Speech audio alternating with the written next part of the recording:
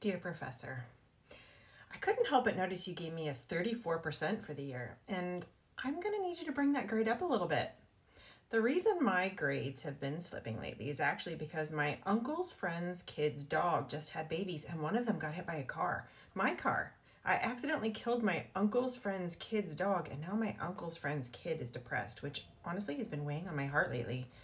And also, other than that, if you fail me in this class, I'm never going to get into graduate school, and I'll never be able to get my doctorate, and then even more people will die. If you fail me in this class, people will die, and it will be your fault.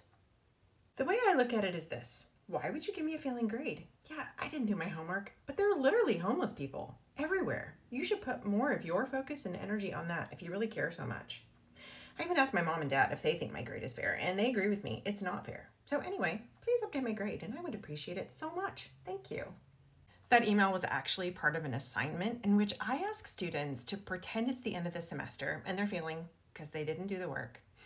And they're supposed to write me an email arguing for why they should pass using logical fallacies. Logical fallacies are errors in reasoning, and learning them can help us spot misleading arguments. Learning logical fallacies can be challenging though, and that's where this assignment comes in. By creating arguments using logical fallacies, students learn how the fallacies work. In this assignment, I have students post their emails to a discussion board where they also have to tell me in a comment the fallacies that they used and how they used them. And then they read other students' emails and spot the fallacies that they used in their arguments. The directions also narrow the fallacy choices to about 10 to 12. I require them to use 4, and they're told to have fun. Somebody really wants to be on camera. For more on this assignment and others, visit thinkingispower.com or mentalimmunityproject.org.